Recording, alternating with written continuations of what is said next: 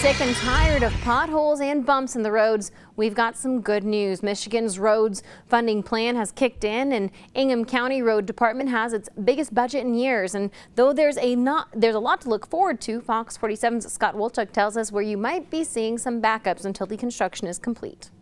Michigan winters can leave the roads looking like this, and Joanne is sick and tired of driving over potholes. I'm tired of seeing people get broken axles, literally seeing them get broken axles. I'm tired of doing repairs on brakes, family members, extended family members doing repairs on brakes.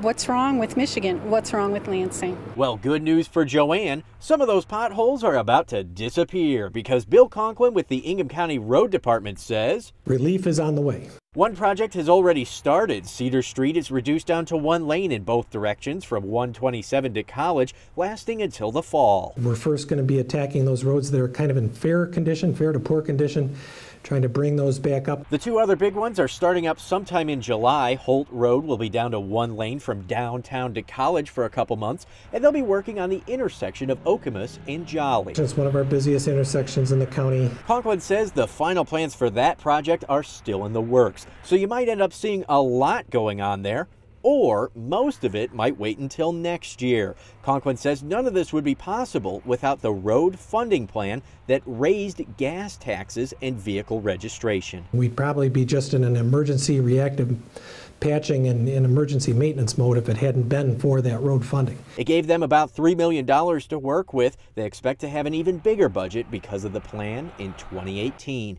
In Mason, Scott Wolchuk, Fox 47 News. Department of Transportation has some big plans as well. One of them is going on right now. Daily lane closures on US 127 just south of Mason.